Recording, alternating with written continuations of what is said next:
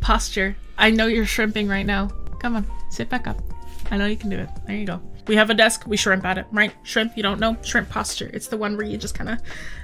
You ever seen a shrimp?